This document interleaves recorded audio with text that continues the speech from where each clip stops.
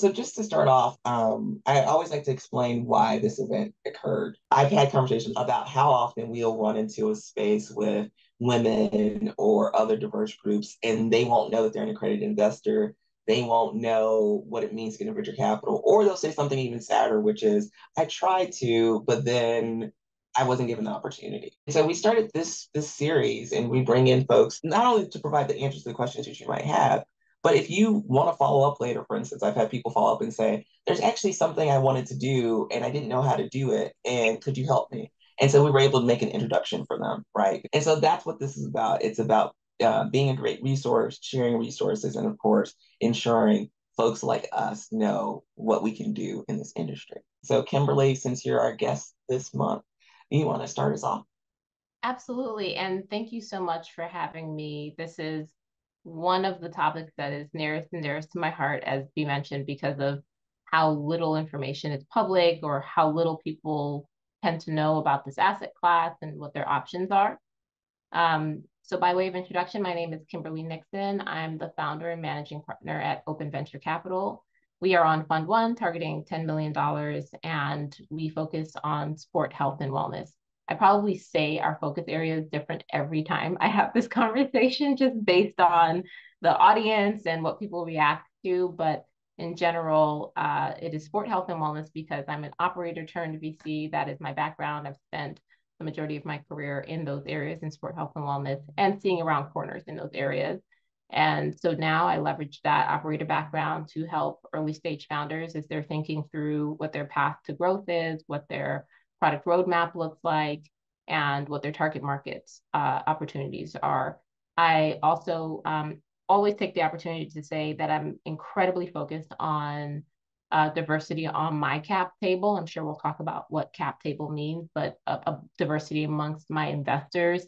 And I made a public declaration earlier this year that I was looking to bring 50 Black women onto my cap table as investors. I'm very, very happy to say we are moving right along with that number. And so we're very close to 42 and looking for my last eight, not last, but the last eight that I need to get to that kind of public goal, while also raising from larger institutional investors as well. And part of making sure that I hit that goal is being available for conversations just like these, which are all about making safe spaces, opening up the conversation and opening up the asset class to folks that look like me, and incorporating education and making this an experience that's the first, not the last time someone thinks about investing in this asset class. Thanks for having me. And Laurel? Hi, everyone. Laurel Mintz, GP of Fabric VC. We are Fund One as well, only investing with a diverse lens, so only investing in queer, BIPOC, and female-led consumer tech with a carve-out in future of healthcare, future of workspace. I am tuning in from Los Angeles per B's chat request. And I'm so honored to be doing this work. My background is that I was a corporate M&A attorney initially. Universe had a different plan for me, ended up having to take over a family business when my dad got sick, and was a CEO at 26. Really, that's what taught me that I was an entrepreneur. And I launched my first company, which was a marketing agency. That's now been around for 15 years. But because of that kind of confluence of skill sets, a ton of the PE and VC teams have been coming to us for years to market them. Last year, one of the partners was like, "You need to go raise a venture fund. I've never seen someone with earlier, better deal flow that actually has control over making these companies winners." I was like, "You're fucking crazy," pardon my French. And then I couldn't get it out of my head, mostly because of the conversation that we're going to have here today, which is the lack of diversity in this space. I hopefully don't have to tell anyone who's here now that less than 2% of venture funding goes to people that look like the three of us on this call. And yet when we do receive venture funding, we return on average at a 25% higher return rate. So it's not just, as Jesse Draper would say, investing in diversity isn't a fucking charity. It's a great business opportunity. So I'm B. Pagels Minor, and I'm the founder and GP of Divergent Ventures. Divergent Ventures is a venture firm that invests only in Middle America, which I consider to be the South, the Midwest, and the Mountain West, which is about 38 states. They receive less than 20% of all VC funding, yet represents over 66% of the US population, 60% of the GDP, 67% of women, 55% of Latinx folks, 77% of African Americans, and over 60% of the LGBTQ plus folks. And so just as a further point to what both Kimberly and Laurel said, I add also the fact that we have such a concentration in both the West Coast and East Coast for VC funding is a reason that we also have this disparity in the amount of funding that goes to people like us as well. And so my regional focus has been, part of my longer journey as being a Southerner who understands that, some of the most badass, coolest people, actually hail from there. We generate many presidents. I'm not going to claim all them presidents, but we do generate some people. We are a pretty great class of people, but we're looking for additional investment. Let's get into it. So again, we start off with the most basic questions, hoping to start to make your brain percolate, right? To make it a safe space to ask some other questions. So, Kimberly, to get started, what is venture capital and how does it differ from other forms of investment? Sure. I thank you for leading me into the technical answers first. So when you think about venture capital, you should think about funding that helps a business to accelerate its growth with the intention of over a period of time, specifically this part is specific to venture, having an outsized return in relation to the initial investment that you made into said business. And I'm using the word business here instead of startup because venture, although the parts that we talk about a lot and the parts that you hear about a lot are early stage venture, where you would use the term startup. Venture as a full asset class really runs the gamut from early stage to late to pre-IPO. And venture funds and fund managers choose the areas within which they want to invest, both from an investment thesis. You heard all of us talk through our investment theses, but also the stage that they want to invest in based on their own kind of formulas and formulation about where they can achieve outsized returns versus the dollars that they're investing. In venture, most of the time, those dollars are meant to be to look like a north of a 10x return for the companies that work. And that's because there's a power law dynamic that is in play for venture. You build a portfolio of companies that all fit within your investment mandate with the knowledge and the intention that you will double down or make further investments into those companies that are performing well, but also with the knowledge that there are companies that you will invest in that will fail. And so you build a portfolio, and amongst that portfolio, you intend for that power law to take place, meaning 1 to 2 of those companies will have incredible, massive outsized returns, and that will make up for several of the losses within the portfolio.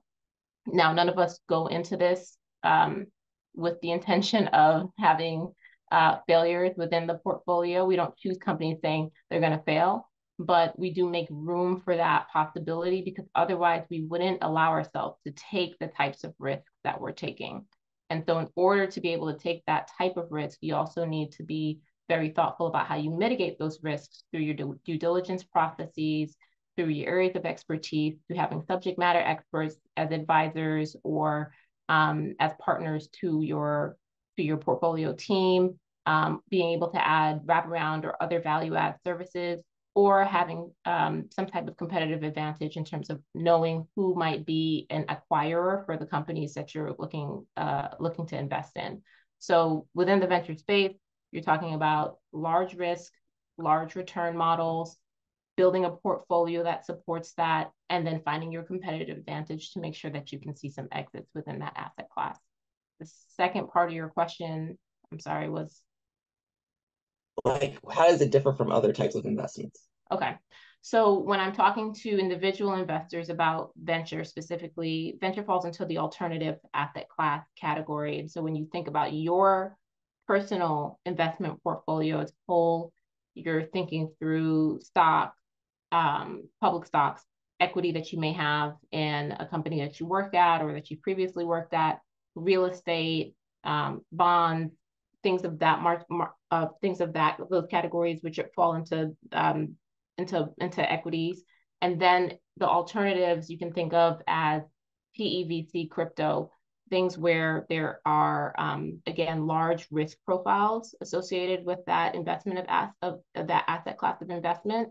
And what I normally say to people, although I am not a financial advisor, and I'll state that on the record, is that the way people think about alternatives is that a small percentage of your overall portfolio, somewhere between 7 to 10%, is the amount that you want to look at putting into alternative asset classes. That's because the rest of your portfolio, stock market, for example, historically will return somewhere between 8 to 10% in annualized returns year over year. And so if you were to lose every dollar that you put into that very, very risky asset class of PE or venture or crypto, the rest of your portfolio should regenerate like a lizard's tail without having too much impact on your overall net worth or wealth. But if that alternative asset does work, then you have a return that is, again, outsized, has meaningful impact on your overall portfolio. And that is how you start a cycle of wealth and wealth generation and building, is that you take those outsized returns, you decide for yourself what percentage of that return you want to put somewhere safe and what percentage you want to put back at risk. And now you're playing with the house's money. And so you want to start to find yourself in virtuous cycles of wealth building instead of vicious cycles of debt building. And that's the real power of venture. I just wanted to add one more note here because actually someone sent me a message this week on LinkedIn that was like, but why venture instead of going to a bank? And so I want to just like, and that last point of like what venture capital does, a lot of people who go to a bank, you need to have like a very clear business plan and they need to see like some previous history or they need to see examples of what that company looked like for them to make an investment. Venture capital, one of the reasons it has such outsized returns potential is because, you're dealing with things that, no one maybe ever, contemplated before, before SpaceX or before Google. These concepts of like search engines or things like that didn't exist. And so, these are ideas that would not be great examples for traditional financial investment. And so I wanted to make sure we clarified that point as well, because I thought it was interesting that we got that question on LinkedIn. Now, let's go over to Laurel. So one of the things that's kind of interesting to me and something that I realized is a lot of people don't understand, like, what does it mean to start a VC firm and like, what do you have to do to start a VC firm? So, you already gave us a little bit about, your encouragement to get into VC. But when you made that decision, like, can you kind of give us an overview of what you had to figure out, what types of resources you had to have, or their financial outlays, et cetera, on how to get started with your VC firm? Yeah, I would say a pint of blood minimum, about 40 gallons of tears, and lots of Xanax. That's, oh, you mean really? Okay, got it. And 3 a.m. text messages to each other. Yes, B and I have had many conversations via text, early morning days, where you can't sleep because you're thinking about fundraising. So you have to set up the legal entities. Putting my lawyer hat on, that's first and foremost, making sure that you're properly set up as a corporation to be able to take on, or as an LLC, to take on the management of the company. And then you have to be able to, it's usually a 3-prong corporate entity structure. Now, I'm not going to speak to that piece because I don't build corporate entities. So you talk to your attorney about that one. But it's really just like building any other company. You have to set up the corporate entities. You have to set up your banking structure. You have to make sure that your marketing is all polished and ready to go. In terms of outlay, I would say you need to be able to go without a paycheck for a while, because you don't know how long you're going to be able to, or how long you're going to need to fundraise, especially in this market. It's a super slow fundraise cycle. So and I don't know about you, Kimberly, but we have, our side hustles, our first companies, as we said. And, I keep saying that allows me to be hungry and not thirsty about raising this the right way, right? So it's definitely not for the faint of heart, which is, I think, also probably why it's been, a lot of pale, male, and stale, as we call it, that have been running the show, because they have the money to do it. So it's more important and critical than ever for people that look like us to be getting into this world of change, that narrative. I'd say you're looking at a minimum of 100,000 in terms of cash outlay over the first 12 months. there's a ton in legal fees, there's a ton in taxes and all the like basic running a company BS, aside from otherwise hiring a team that's going to help you build your lists out, your databases. Maybe you're hiring an intern or an analyst to make sure you're doing your deals the right way. I would say the biggest outlay of capital was legal, which is a little offensive to me given that I'm a lawyer, but it's a very specialized focus. And I wanted to make sure that I didn't mess it up because it's regulated, right? Like we are regulated by the SEC. We fuck it up, we go to jail. Like this is not a joke, right? This is a very serious, impactful undertaking. And that's kind of my baseline. Like make sure you've got your structure legally together, make sure you have your finance, audit, and accounting teams together. And that's about 100K in terms of a cash outpour for the first 12 months. One additional thing I think to that is travel. So, Oh yeah, you'll find really quickly that in order to meet LPs, in order to find founders, to get more opportunity, you're going to probably spend probably another six figures, maybe, depending on how aggressive or not aggressive you are. So, I think it's important that we kind of talk about that because, again, I was kind of surprised at, how many people didn't realize that. So it's an important part, which is also why, if you want to start off with an internship, do it. Figure out ways to grow your way into it. Is definitely a piece of advice I gave someone this week who yeah. asked for a And B, you've got a full PR team behind you working full time as well. So like we haven't even talked about marketing, which I'm basically cheating on because I've got my agency behind me. That's a whole nother round of outpour in terms of capital if you're going to build it right the first time. Kimberly, I saw that you unmuted. Do you have something you wanted to add? Yeah, I just wanted to say, so there are a few things I want to glob onto this in a hopeful tone. We love what we do though. Not that, yeah. not that we're not all hopeful, but part of the reason why a lot of folks kind of jumped in when they did was between 2019 and 2021, funding was, a pretty readily available. Certainly harder for first-time fund managers, women, people of color, so on and so forth, but it was possible to get your full fund raised within a 12-month, 18-month period of time, sometimes less. And once the fund is fully raised, then your management fees will cover a lot of the expenses that both B and Laurel are alluded to here. Unless you're reinvesting, right? So that's what a lot of new funds are doing. I do want to call that out, which we're lucky to be able to do. But you're absolutely right. There was a lot of, I wouldn't say dumb money, but there was a lot easier money out in the market for sure. So the number one, the time frame that it takes now to raise, plus just the amount of, and a lot of that fundraising was done by Zoom. So a lot of us, myself included, for the first bit, got away with not having to travel in order to have those conversations. And that has changed a lot. On the hopeful side, things that you should be thinking about are who you want to partner with if you decide to partner. I believe we're all solo GPs, but not everyone decides to be a solo GP. Sometimes it's easier to raise the fund after you have some soft commits. So if you are spinning out of a corporate VC, a family office, somewhere that you can find some startup capital, because you too are an entrepreneur. So thinking through some startup capital or some side hustles, as Laurel mentioned, to kind of offset some of that cost, that's going to be important. The best advice I got from Charles Hudson, which I don't think was live, like I've spoken to him live, but I think I heard this on a recording, was to plan to not cut yourself a paycheck for 3 years. It is the best advice I got because I did not jump into this blindly. I was fully expecting to never cut myself a paycheck for the first 3 years. And I got into this when it was still, when the fundraising cycle had not yet hit its the downside that we're on right now.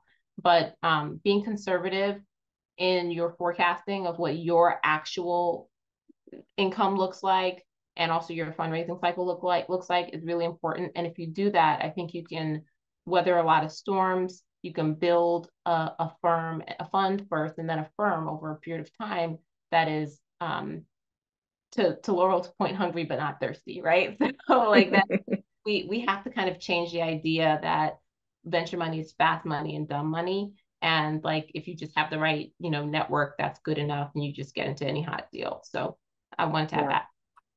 And I'll piggyback on that again. I think the good thing about it being a challenging cycle now is that all of the what we're calling tourist founders and tourist funders, tourist funds are disappearing, right? They're realizing, oh shit, their money isn't as loose as it was a couple years ago. I need to go get a W-2. Like I actually can't afford to not have a paycheck for 2 or 3 years. So I think that there is a correction, a market correction that's happening because of this tightening in the funding cycle. But I think in the long run, it's going to make much stronger funds all in all. I will answer. Don't want to mess up your name, Olusei. Your question about my response about reinvesting. When I say reinvest, I am speaking to the management fees. So a lot of times I get questions because my management fee is 2.5% when a typical is 1.5 to 2. I did that very intentionally so people would ask that exact question because we are reinvesting that management fee into growing the fund, into hiring diverse team. And that is a really important part of our narrative. So yes, that's exactly what I mean by reinvesting our management fees. Now to Kimberly's point, once we do our first cap call, of course, we will be, I wouldn't say paying ourselves back, but regenerating some of the legal fees that we output ourselves, but a majority of those management fees are going back into hiring diverse team. That's super critical to us and how we're going to, again, create a more equitable future for a lot of different folks. Thank you for that question. Yeah. And another term that is often used is also recycle. So I just wanted to use both terms because someone asked me that. Yeah, I've been getting like so many questions on LinkedIn recently, and it makes me feel so nice because I'm like, I know all the answers to these things now because I've been doing this. I think the next good question, because we alluded to structure, and structure is actually a question that usually ends up being a complicated one for folks, especially people who are just getting into what venture capital is. And so, Kimberly, maybe you could explain to us, what Laurel was talking about, like the fact that there's structures, but more specifically, like the LP, GP, and how those people kind of interact together. Yeah. So first, I'll just kind of go through the terms. So LP means a limited partner, and GP means a general partner. And the limited partners are essentially the investors. They are limited both in terms of their liability and in terms of their scope, meaning you'll invest into the fund, but you're not expected to have a day-to-day active management role as part of the fund or any of the decision-making abilities or responsibilities for where the fund invests or which startups the fund decides to invest in. The LPs can be an accredited investor, an individual, or it can be an institution or foundation. The important thing to note is that all of those folks, those individuals or institutions or foundations, are then combined into one entity, which is called, in my case, it's called Open OVC Fund 1 LP. And so all of my investors are individuals, foundations, institutionals. They're all combined into that one structure, OVC Fund 1 LP. And then their investment or commitment amount is basically makes up a percentage of what the total fund's value is, and that is their ownership percentage.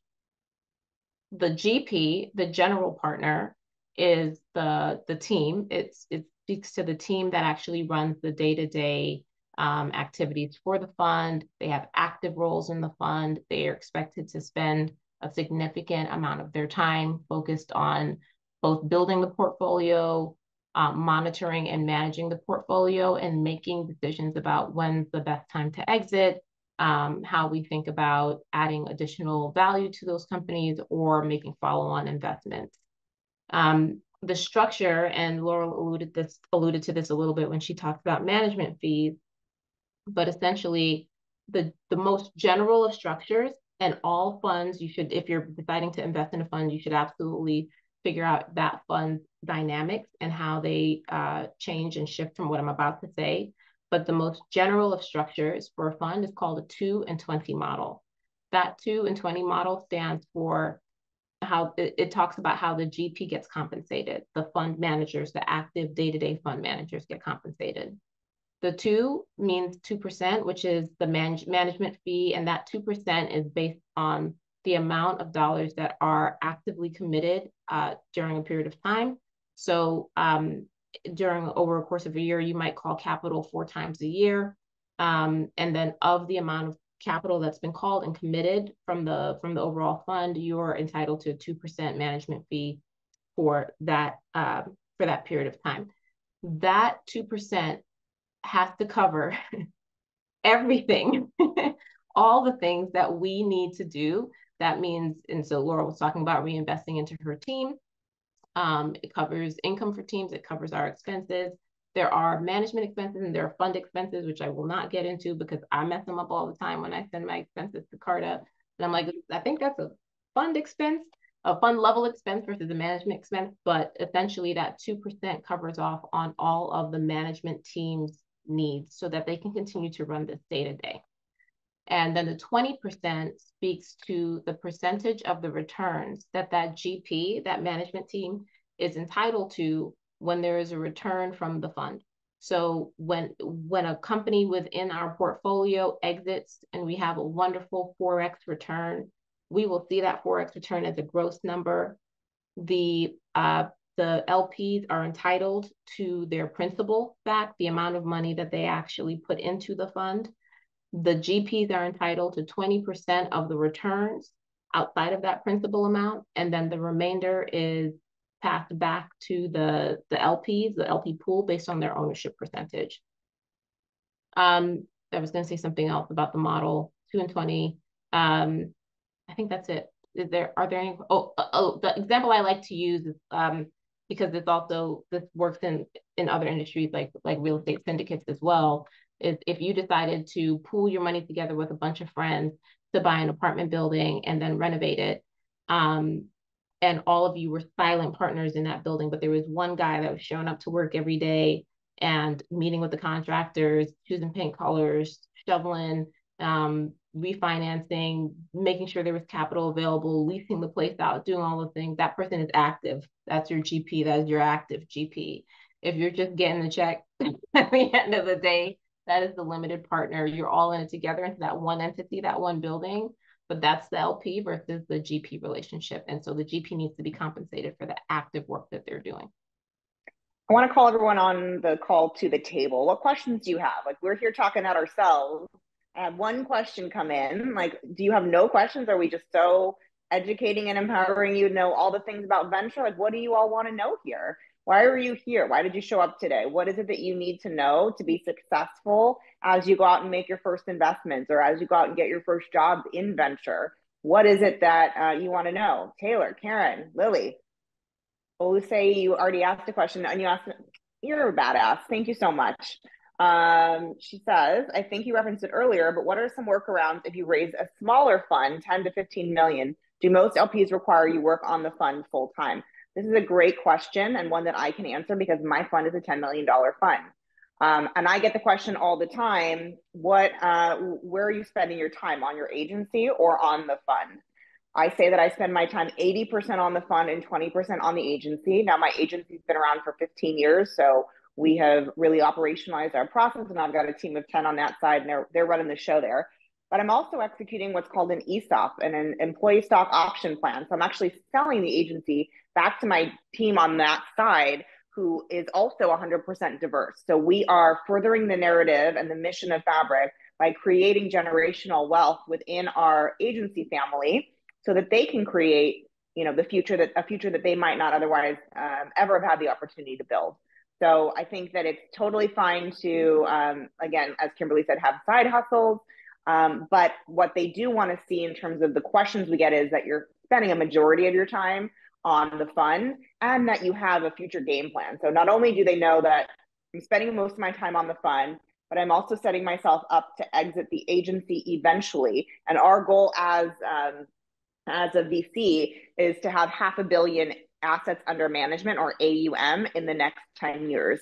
So that will require us to focus full time on the fund at that time, and have a big team that were running there as well. So they really just want to see the arc and the thoughtfulness on how you're going to manage your time and what the future state of your fund would look like. Great question. I Taylor, want to Lily, add a Karen, little bit. other questions? Oh, go ahead, I B. want to I want to add a little bit there because I also have a $10 million fund. And one thing that I will tell you that gets really strange is that you'll go to someone and they'll be like, well, like, why don't you just go to 50 million? And I was just like, because I don't have a team to support a $50 million fund. And so I want to call out moments like that. So for instance, if you're thinking about getting into it, for every dollar you raise, you have to have a plan for how you're going to maximize that dollar, right? And so you need to think about it like just like you build any corporation, right? Like, what would it take for your corporation to be successful?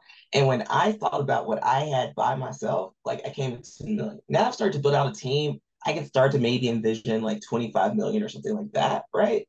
But that's only because I now have those resources.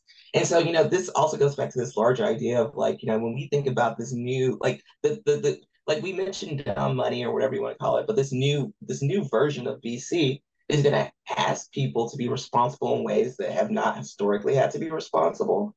And so now when you think about creating a VC firm, you have to think through all of these complexities, right, on both sides. So like, how do I structure things so I'm responsible and I can be transparent and make sure that, my investors are seeing every dollar how it's spent. And then on the founder side, it's like, how do I be more dynamic? Because we realized that those systems where people were just mostly hanging out with their friends and investing in their friends, that loses people money. So how do you become more dynamic and use source deals in a better way? And so I just think that's another interesting process in that. And then of course, also something a little bit of nuance of us all being solo GPs. For instance, one of the first things LP asked me was, do you have a plan? And so like we had to create an estate for the fund about what would happen to the fund if I got like hit by a truck. And I was like, this actually is pretty good because I also have a plan for my family if I get hit by a truck. But it's just those like interesting things that there are nuances that you have to navigate. Um, yeah, so this is actually a great question, Lily. So how did each of you choose, if you did, which stage to invest, and thoughts on lead versus follow-on rounds? Kimberly, I think you can I start would us off love on to that. take this one. I'd love to take this one because something I did, which I think all of you should do, is I'm a big believer in testing and iterating. And so before I wrote a piece of copy about this fund, I socialized it with a number of folks first. And I did so in a way where I said, I'm running a fund, right? Even before I filed any paperwork, did anything else, I said, I'm running a fund. Here's my thesis. Here's what I'm going to invest in, so on and so forth. And again, this was mid 2022. So at that point, things hadn't yet really kind of curled over into where we are right now. And I got a lot of pushback. I got a lot of pushback about early versus late and how quickly I could build a track record if I went late stage, because I'd be able to see exits sooner and be able to build a track record faster, and then be able to basically raise a mini first fund and then a larger second fund. And something that I think is so important for anyone on this call that is thinking about running their own fund is that you have to really understand your point of differentiation. You can take lots of advice, you can take lots of inputs and factor them into your entire process and your thesis and your model. You can figure out what to take and what to leave, but the thing that should never shift is how you're going to compete, how you're going to actually differentiate. And obviously it can evolve and it can get better over a period of time. But as you're starting out, you've got to have conviction in the fact that you can stand out for some reason, because there will be so many opinions about what to do. Now, had I taken that advice, I would have made 6 investments right now in companies that were overpriced, that would have all taken discounts at this point and either shut down or be doing down rounds. And so my track record would have basically knocked me out the box from day one. And that's not why I didn't take that advice. I actually wasn't even far enough along to know that that could be a possibility.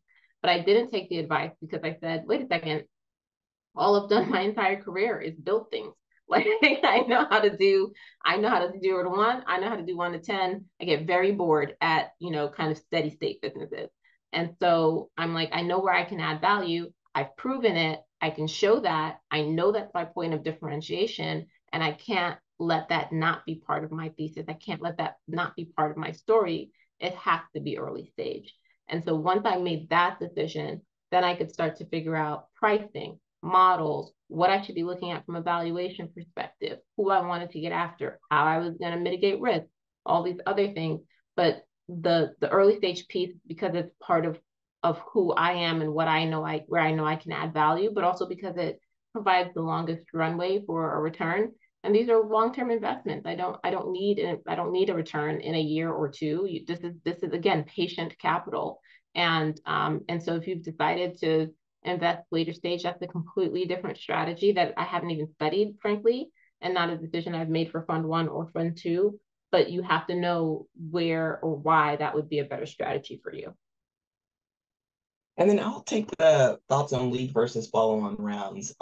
So as you go through and figure out which, what your fund model is going to be. So for instance, what Kimberly's talking about being, early, like which stage you're going to choose and things like that. That then starts to help you figure out whether you can be a lead or a follow-on. So for instance, as I was going through my model, I do, pre-seed and seed stage investments. And as I worked with my consultant to figure out my model, I was like, okay, well, if I think I want to invest in 2025 companies and 70% are going to fail, what does that look like? And so you end up with 23 companies and the average check size is $300,000 to $350,000.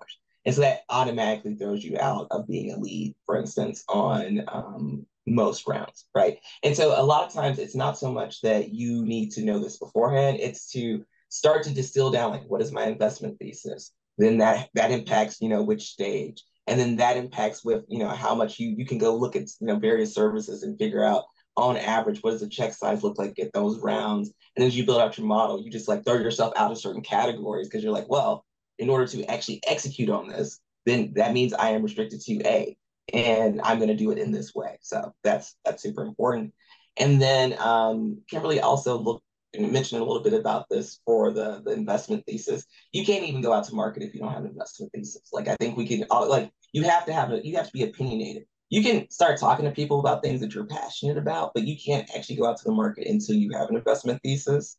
So you should spend the majority of your time. In fact, so Laurel and I both did VC Lab, and that's actually what you spend the majority of your time on is actually developing your thesis and developing something that you can go out to market on. By the way, the only reason I'm going through those two pretty quickly is that we're almost at the end. And I thought this co-investments one was a really great question to get into because this is something that you got to figure out. So, Laurel, what about co-investments? Do you consider those, and why or why not? Thought process on it. This is a very loaded question, in my opinion, especially at the stage of the play that we are in. So I think co-investment in terms of co-VC investment is always welcome, right? If you invest in a company, you want that company to succeed. You want to find other VCs that are going to invest alongside you in that company.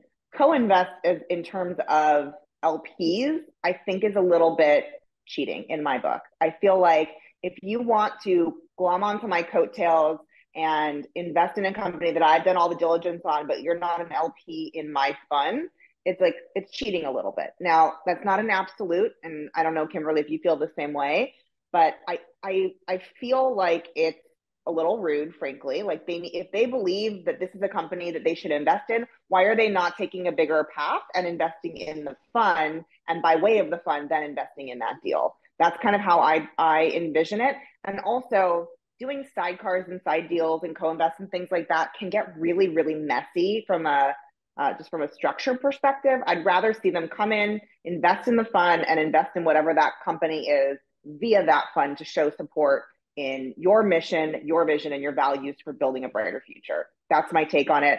Not everyone agrees with it. It can be very controversial, but it does feel to me like they're just looking to cheat a little bit and have you do the hard work, and they're just kind of on for the ride. And I'm not here for that.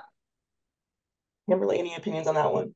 Oh, yeah, I think Laurel's right. The opinions are all over the place on this. And again, I think you have to decide how, if you're going to use co-investments, you have to decide how you're going to use it as part of your strategy. So if you're a small VC and you can be the first to diligence, and your investment memos are great. And this happened to me a couple of times. Your investment memos are great. You want to help your entrepreneur find more funding, and you say you know some larger VCs, and they are willing to kind of take a first conversation based on your recommendation. That's great. That looks great for you down the line, because then you can tell a story about writing a small check but having a larger impact. Laurel's point about having individual investors that are investing alongside of you versus with you is absolutely right. And it's happening to a lot of newer fund managers, women, people of color, where someone will ask you for a meeting. You'll take the meeting. They'll want to know what your pipeline looks like. So all of the work that we're doing, by the way, I'm paid. Okay. So all of the work that we're doing to build our reputation, to get people to want to come to us first, to build our reputation, to set out our niche and our domain expertise, to find these incredible deals at incredible values. And then someone comes along and says, hey, we don't actually want to pay you for that. We don't want to invest along with you. We want to invest alongside you because thank you, that was a good deal, but we don't trust you. You know, that's kind of what it says. That's one.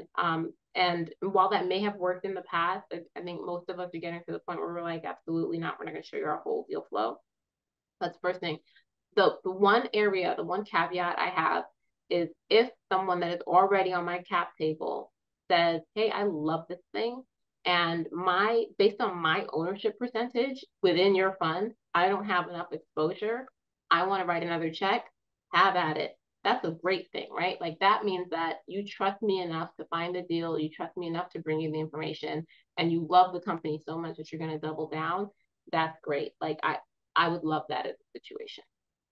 Yeah, I mean, I think the high level is you need to see some reciprocity, right? Whether it's VC, peers, whether it's potential LPs on your cap table. You just want to, like, any one of us knows that the more we can bring to people, to ensure that their rounds are completely, full, right, is great. But we need to see performance from other individuals, or else it feels like you're kind of being used, and no one wants to be used. And this last question is about due diligence. So, like, at the early stage, what are some strategies you implement and or do you utilize advisors? I can get this started. I don't know anyone who doesn't have some version of advisors. Like some people, because no matter what industry it is, like you usually end up at some point where you might need some help on something. So advisors are pretty standard that you might have someone. So for instance, I have an advisor, for instance, in like construction, and we were looking at construction deals. So I was like, oh, can you, take a look and look at your network and things like that. Early stage though is a little complicated because especially if you're pre-seed, they may not have any financial, records or any performance. And so you end up doing a lot of like leaning into like confidence in the founder, looking at people in the industry doing like informal surveys and things like that, saying, if this particular tool or service or something like that existed today, would you buy it? So you try to find like some level of confidence that the ideal actually has some legs to it. Those types of things. Although I was talking to someone in healthcare recently who only does healthcare deals, and she was talking about the fact that healthcare is so like it takes so long for healthcare to go. Like you're really just looking, okay, is this the person who figured out that RNA can be like blah blah blah blah blah? Yeah. Okay, well, so there's a high likelihood that that person might be able to generate something else. So depending on your industry, it gets a little bit weirder about how you might go through it. But that's just a couple high level for me. Laurel or Kimberley, anything additional?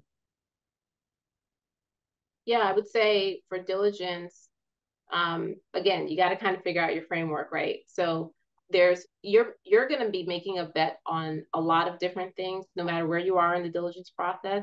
But there's got to be something that you have incredible amounts of conviction on, and that has to be your starting place. So I have 3 different frameworks I use. I'm not going to give them all to you, right? Because again, they're my competitive advantage. But the easiest one, which is not even mine, it's just the way that I was taught to assess any business when I was a management consultant, is across people, process, and technology. And so if you can't feel like a ton of conviction across one of those 3 areas, and whatever your process is for for conviction. There are only 10 people in the world that know how to use this technology, and this is one of them, and they are raising a fund to build something incredible with this technology. That's conviction. Or to B's point, someone has figured out how to do something with RNA in a way that nobody else has figured out in the people category. That's conviction. And usually you can find a lot of conviction on the people side based on their previous experiences, or their network, or if they're previous founders, they've exited a company before, something of that nature. And then the process side is really more about like business model and opportunities failed, or size of market, or something of that nature that really gets you to the point where you can think this person has an outsized opportunity. They have a competitive advantage. They have a head start. They have a partnership. They have what is it that they have that will make it possible for them to get to whatever the traction point is you really want to see next. Like, I think we, from an early stage, we think way too far out about exits. And it's like, let them make $10,000. Like, can they make $10,000? And so you want to start thinking through, like, what are the things that make you believe that this person can make 10,000? Then can you believe they can make 1 million? Then can you believe that they make 10 million? So on and so forth. Mm-hmm. Yeah, my only addition to that is, our secret sauce is on the marketing side. So we actually do a second layer of diligence for all of our companies. We run them through our listening software, and we do a competitive marketing assessment. So that is how we do our diligence, aside from all the traditional founder financial diligence, because our secret sauce is marketing support and actually making these companies winners through omni-channel marketing efforts. So we have our own proprietary diligence approach that we take, and that's actually what our LPs have been most excited about in terms of our secret differentiating sauce. And just one last comment, because we mostly addressed early stage because we're all in early stage. Obviously, when you're in later stage, there's so many more pieces of information. So for instance, you should have, financial records that have been audited so you can clearly see what their track record has been. You should be able to go to their top customers and all these other types of people and actually specifically see it. You should be able to see like many industry, analysis and tools that will say like this particular, company, has some kind of advantage. And so, presumably, any reasonable later stage company, there's so many pieces of data that you could look at to at least understand generally what value that they might have. And the real differentiator then probably is, do you think that they have a higher likelihood of succeeding versus, XYZ other person in their industry? But of course, since none of us really specialize in that, that's just like a high level that you would, of course, obviously, kind of figure out your own process. So, y'all, we did it. Y'all did it. Y'all, we did it. We got through number 4. We got through September. This is beautiful. This is lovely. Like, honestly, we delight in being able to share this spaces with y'all. As I mentioned earlier, we do record these, and so I'll send it back out to folks. Feel free to share it amongst your network. We do these every month, the third Thursday of the month. So if you come across anyone, actually, no, except for next month, because Laurel and I both, apparently people like us, and so they invited us We're busy, y'all. We're busy to speak and stuff. And so next month is the 1 month where we're not doing another third Thursday, but it is updated on the event, right? So feel free to share it with your friends who have these questions.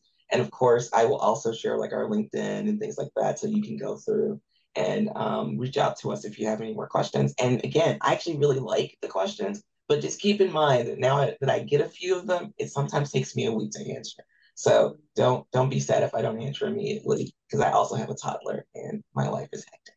And on that note, we want to thank B for hosting us as always, Kimberly for being our guest a go-go today. Kimberly, you have so many more like detailed pieces of information. I want to pick your brain so much. Thank you for being our guest, and thank you always to B for organizing this amazing group and for being my bestie. Bye, y'all. Thanks, everyone. Bye.